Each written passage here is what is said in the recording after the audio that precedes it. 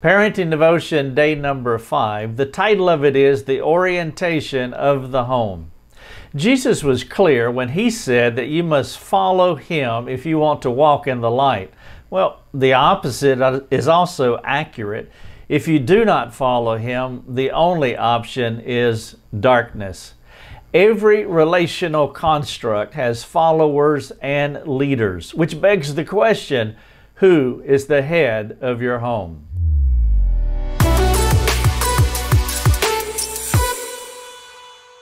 Hello everyone, this is Rick Thomas here. We are equipping Christians to help others. This is Parenting Devotion number 5. The title of it is The Orientation of Your Home. Who is the leader? Jesus said this in John 8:12, quote, Jesus spoke to them saying, I am the light of the world. Whoever follows me will not walk in darkness, but will have the light of life. After doing a lot of living and a good bit of failing, one thing I have learned is that my family cannot trust me to be the spiritual leader of our home. Now, this truth is no secret to any of us. I have proven my inability to lead well as I have put my sin on display in our home too many times. I must acknowledge what my family already knows about me. And that's also why someone else must be in charge of our home. They need to know that someone more capable than me is spiritually leading us. Anyone that replaces Christ or anything that replaces Christ in your life or your family is idolatry. God replacements, that's what I'm talking about. And they will suck the spiritual life out of what should be a vibrant, God-centered home. The first step in orienting your home to God is to speak about what needs to change. You will not be able to do this without the humbling power of the gospel working in the hearts of both parents and all the children. The two most common problems in the disoriented home are child-centered families and the passive husband. The child-centered home. Some families make their children the centerpiece of the home. Everything revolves around them. The typical mom of a child-centered home can spend 10 to 15 years in a minivan serving the activity-centered child. These kids become increasingly self-centered as life revolves around their social and activity preferences.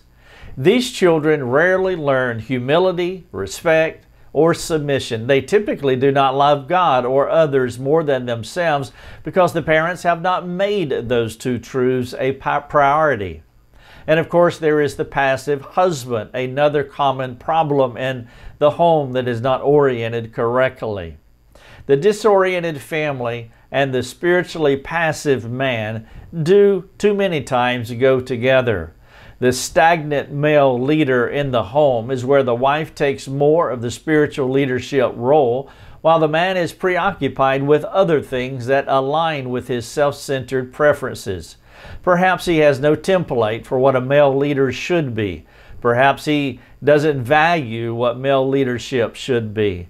Regardless, the passive husband home is an upside-down family. If the orientation of your home centers on the wrong person or centers on incorrect things, please understand there is no way to correct the problems unless the husband and the wife are willing to talk about the disorientation. And they also need to make a practical plan to reorient their family so Christ is leading. It is not possible to speak of these things for whatever reason. And if you can't do that, if it's not possible, I appeal to you to find someone who can walk with you through the problems.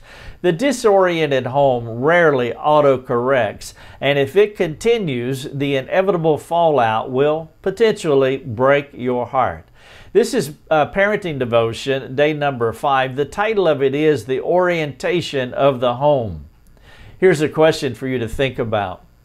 Who would you say is the point person in your home? Who is spiritually leading your family? If the Lord is not the leader, then I want you to think through some of the reasons it might not be happening.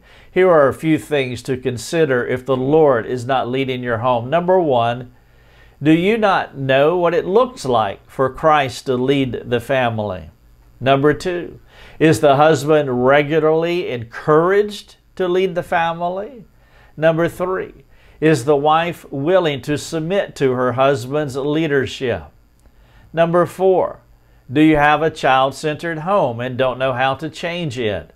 And then number five, will you begin the process of talking about how everyone can submit to Christ as the spiritual leader of your home? Again, parenting devotion number 5, the orientation of your home. Thank you so much for watching.